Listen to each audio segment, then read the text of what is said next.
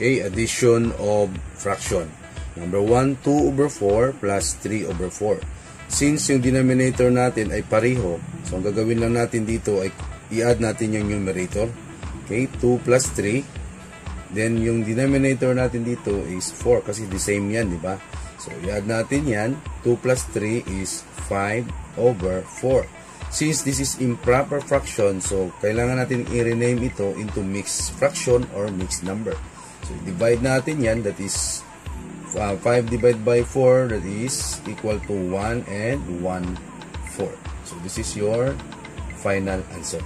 Number 2, the quantity of negative 3 over 5 plus the quantity of negative 4 divided by 5. So, the same din yung denominator nila. Okay, so kung the same ang denominator, madali lang yan. Unahin natin, kopyahin natin yung denominator, then i-add natin yung numerator. So, negative 3, okay, plus negative 4.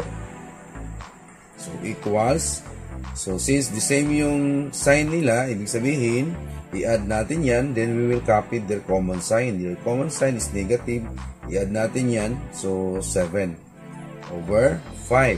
Okay, so since this is improper fraction, ang gagawin natin, we have to rename into mixed numbers. So, magiging negative 1 and 2.